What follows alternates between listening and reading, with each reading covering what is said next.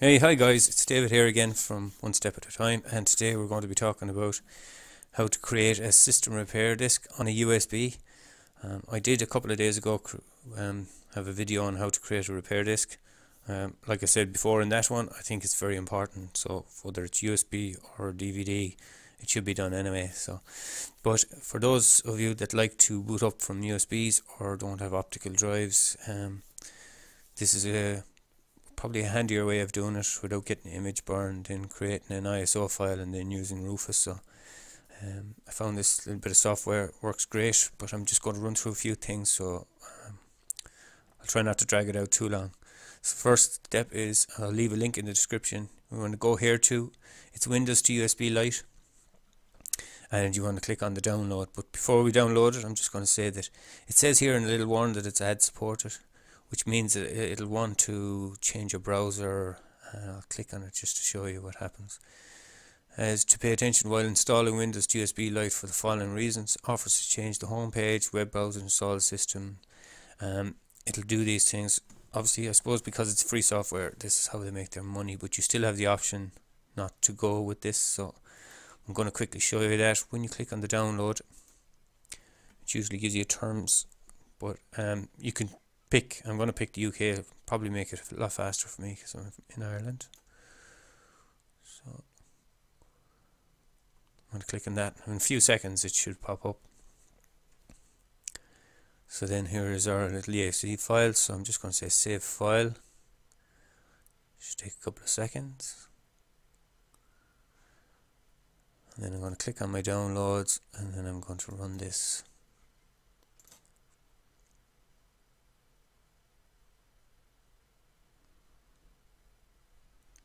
Now normally when you download this, I've downloaded it before you, and you'll get a box that'll come up with like terms of service.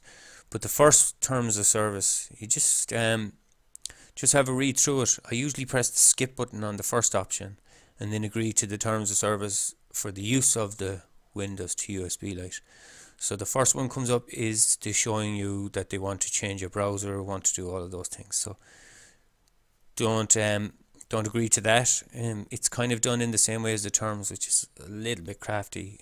Was one bit I didn't like, but I don't tend to rush through the installing of these things. I tend to just have a quick read to make sure I don't. So the first one is normally that option. So there's a skip on the left here, and then on the right is the agree.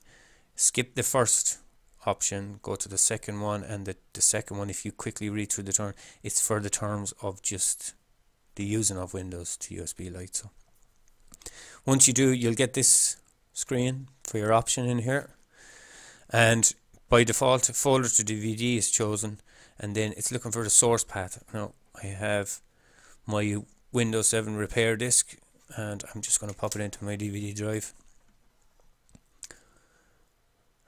Once that's up and running, I have my USB plugged in already, so it's picking it up here.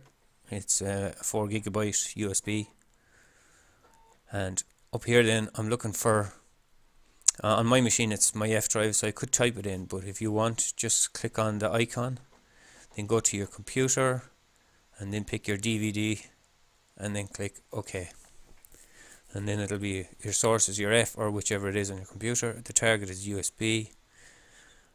If you plugged your USB in afterwards, just click the refresh button and it'll pop up here, and then just hit the start button.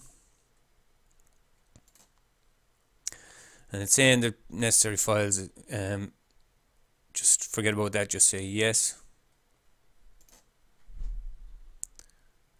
Yes, that's fine. So this could take a little while, so what I'll do is I'll just pause it here and I'll be back in a second.